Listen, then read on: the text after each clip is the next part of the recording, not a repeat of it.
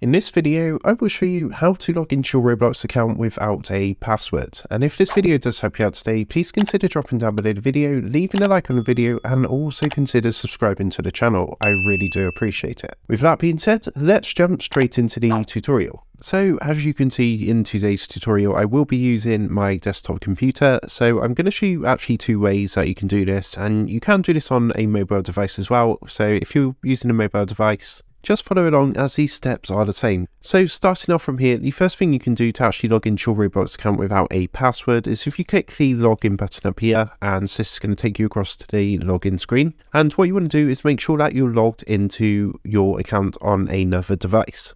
Now, of course, this can only work for your account, so you can use this to log into anyone else's account. But if you have got, for example, your account logged into your phone and you haven't got your phone to hand and you want to log into your computer without using a password, what you're going to want to do is click this option which says another logged in device. Now what it's going to do is bring up a box like so. Now what you can actually do is use any of these two codes. So you've got like a QR code up here, or you've got an actual code that you can enter into your device.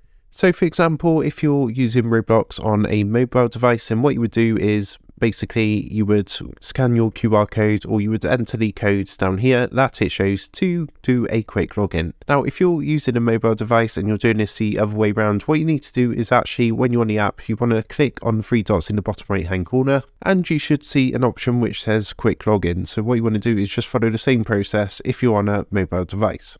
So the second way to do this is, say for example that you're trying to log in, but you want to log in without your password because you've simply forgotten your password. What you can do is just simply reset your password. So to do this, if you come to the login screen, you'll see underneath it says forgot password or username. So if you go ahead and give that a click, you can then enter your email address to reset your password. And of course, once you've reset your password, you will then be able to log back into your account. Now, if you don't have access to that email for any reason, then what you can also do is use your phone number. So you can actually enter your phone number down here. And once that's done and you've clicked submit, it's going to send a text message with a code to your phone, which you can then enter in here, and that's going to allow you to log in. And then from there, you can go ahead and just change your password as normal. So I hope this quick tutorial helped you out today, and if it did, I'd really appreciate it if you was to drop down below the video, leave a like on the video, and also consider subscribing to the channel.